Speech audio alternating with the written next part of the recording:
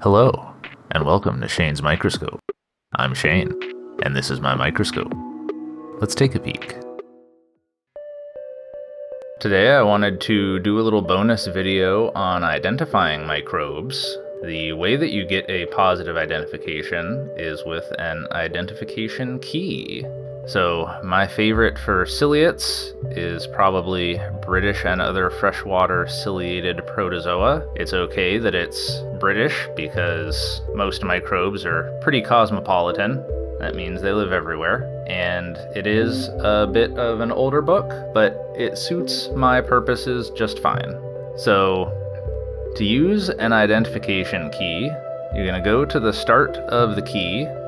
Just start at step 1 and follow it down. So let's identify Opercularia as an exercise. So step 1, the adult always with cilia and or cirri, that is us. So we go to step 2, ciliate either partly or totally encased in some form of lorica, that is not us. So the sub-step there, ciliate not in a case, takes us to step 3. Ciliate not fixed to a substrate, swimming freely, not us.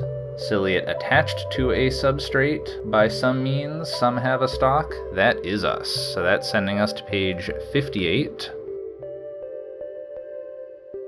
Oval in outline, dorsoventrally flattened, that is not us. The sub-step, rarely oval in outline, one genus flattened, others rounded in cross-section, that is definitely us.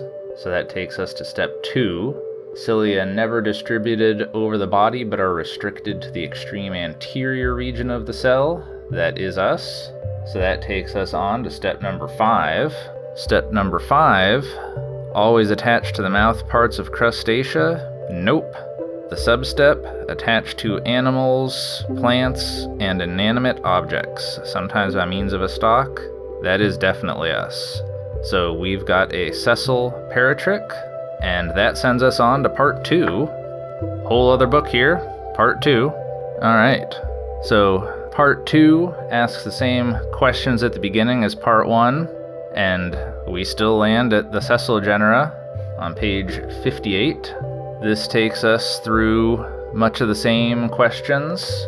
Number 5, attached to animals, plants, or inanimate objects with a stalk, takes us to the sessile paratrichs on page 196.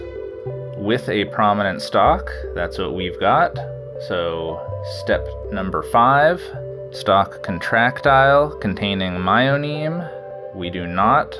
A modern key would call that a spasmoneme. So since we don't have a spasmoneme in the stalk, we go to step 15. Step 15 asks if we've got a peristome with or without a lip. Does not have a lip, so that sends us on to 16. It is colonial. That sends us to step 17. And the nucleus is elongate and often horseshoe-shaped. So that gives us Opercularia on page 232. Alright, and then there's a description. It tells you what it could easily be mistaken for. That'll be the Orbopercularia on page 240. There's a nice little drawing of it. And just to have a look at the Orbopercularia on page 240, we can see that it's pretty much the same, except for the shape of the macronucleus. So, that's pretty much how you positively identify microbes. The difficulty sometimes arises because you don't always have access to the techniques required to progress in a key. Sometimes you get to a point that you need to do some sort of complex staining operation or something along those lines, and for the amateur that's just not particularly feasible to do some of those. But you follow the key as far as you can follow it, and you get to the level of specificity that you can get to. Basically, to summarize, you do what you can do, because that's what you can do. Alright, well I think we'll leave it there for the day. Thanks for having a look with me. Until next time, keep on peeking.